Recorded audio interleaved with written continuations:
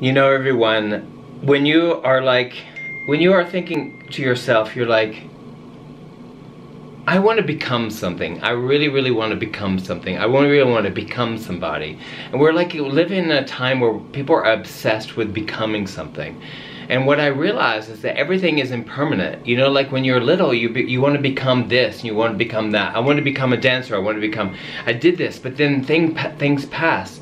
So what is permanent, what is actually permanent behind everything that is there is like that source that is inside you that never goes away. The part that you can always really be able to be aware of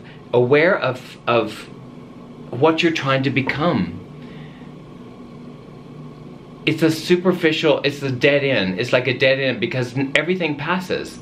So like when you die, it passes. So what you've been striving to become, you're like,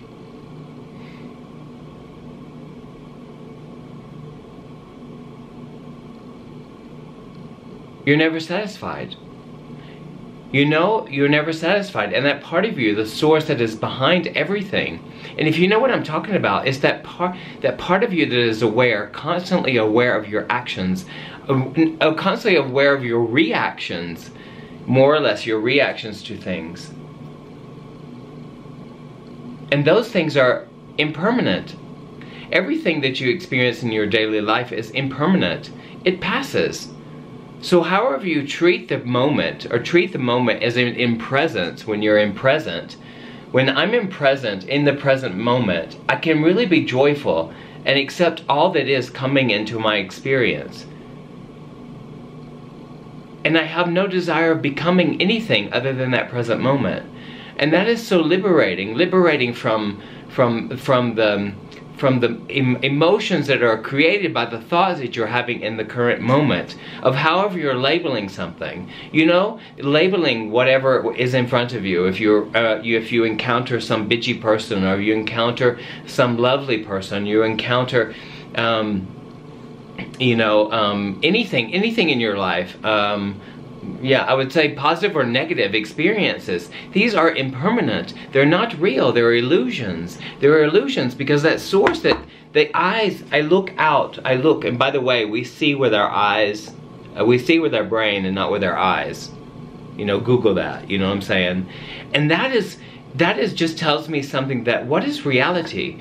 My brain is like taking in all of the information that my eyes are like seeing.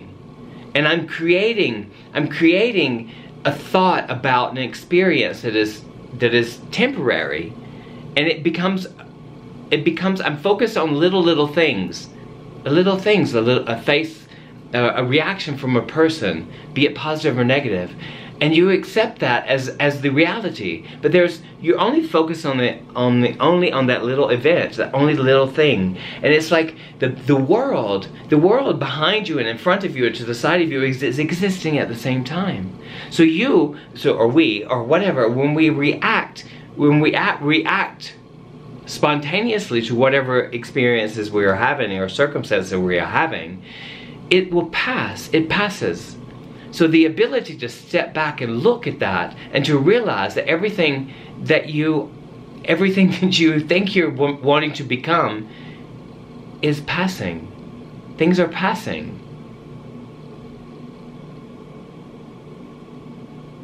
I recognize that in every single moment that I'm aware, which is I can say pretty frequent.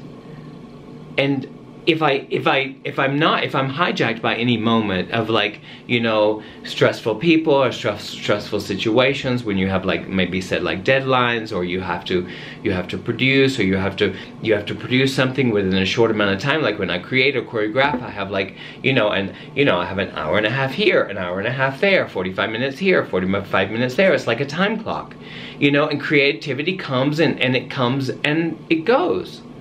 It comes and goes. It's impermanent. You know, creativity is like, you know, it's like creativity isn't on a time clock, you know. I often say that because I recognize and realize that. But that doesn't mean that anything is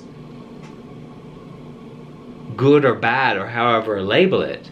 Because it's just it's just, it's a passing moment that is so very clearly seen by myself that I'm like, what is this?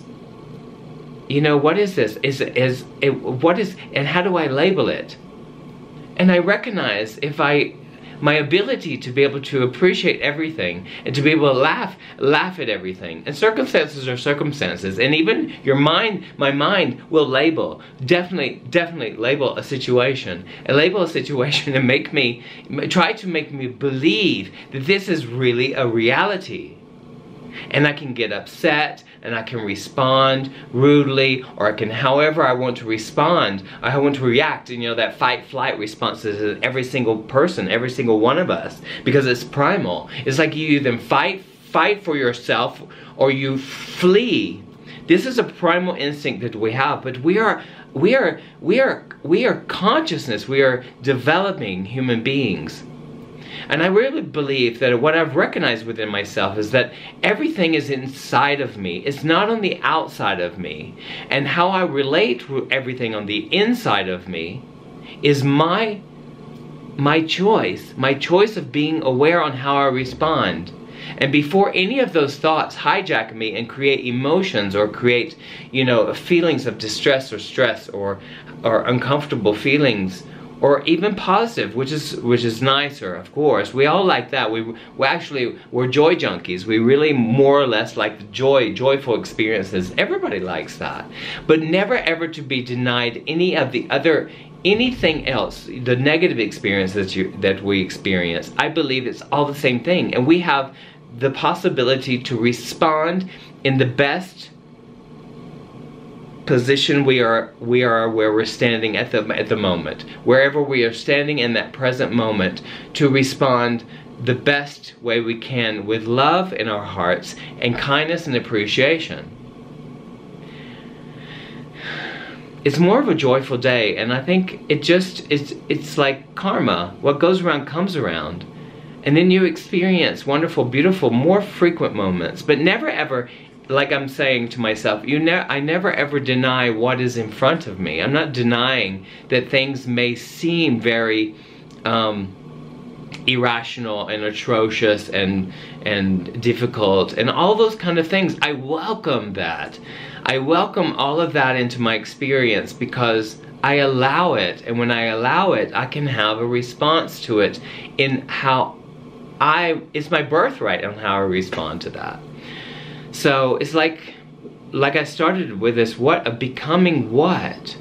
What are we becoming? What do you want to become? It is all our prerogative, definitely. But everything disappears. It comes and goes, and it's impermanent. It's like Buddhism. You know, Buddhism is like the impermanence of mental constructs. It is an amazing, amazing opportunity to recognize the impermanence of mental constructs, how we label things will come and go. Success and failure will come and go, and that can be all day. However you think you succeed or fail in the day, it's all the same thing. There is no mistake. There is no mistake. Only love. Only love and appreciation of what is. And circumstance just does not have to determine your state. It's an opportunity. And I share this because I care and I love so much my friends and my family, and it serves me well. To each his own. I love you so much, and thank you for watching. Bye.